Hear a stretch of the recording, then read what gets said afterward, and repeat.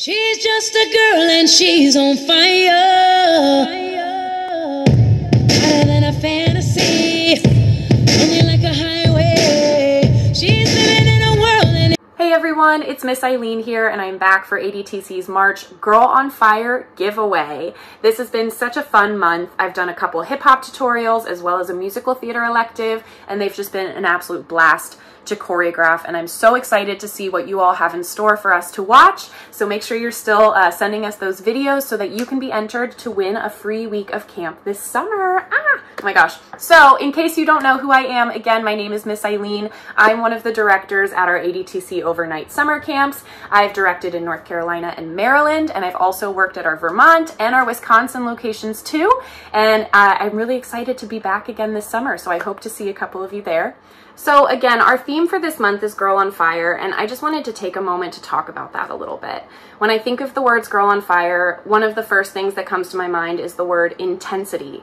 And intensity is a measurement of power or strength behind something. So as dancers, we are always looking for the most intensity, right? Whether your teacher has asked you to attack the movement, to be strong, be fierce, be confident, all of those things umbrella under being intense. And we can do those things in a couple ways, right? When we go on stage, we can perform with emotion, with very intense emotion, whether you're happy, sad, or angry.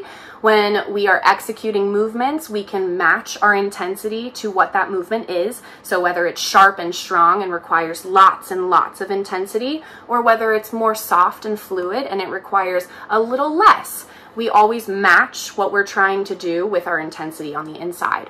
And then another way that we can bring intensity into our dancing is how we show up for class. So are we feeling confident? Are we feeling energetic? Are we feeling like we are ready to give and try our best? And again, those things look a little different for everyone. So it's not about the technique, it's not about the execution specifically of the movement, but it's about how you're feeling on the inside and what you feel you're ready to give that day.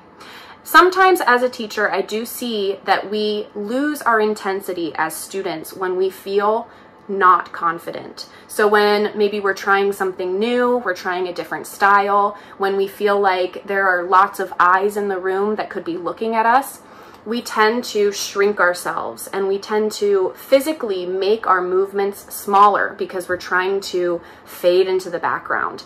And I know that feeling all too well. As a dancer of many years, I've experienced this a lot. I know it can come from a lot of different places. It can come from fear on the inside. It can come from trying something new or being in a completely new space. It can come from the fear of judgment or someone else telling you that you are too much, that you are too intense. And over time, these things can contribute to ourselves dulling our sparkle.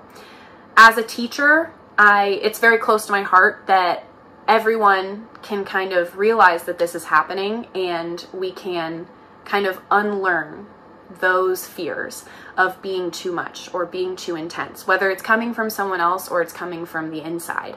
I hope that we can unleash those and unlearn them.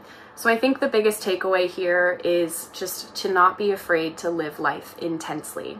Don't let anyone, whether it's someone else or the little voice in here that gets us down sometimes, don't let anyone dull your sparkle. Be intense, live life intensely, take the dance class intensely, and don't let the fear of others' judgment hinder you from bringing all that you are to the table. Be authentically who you are and never stop having fun. Until next time, I'm Miss Eileen. See you later.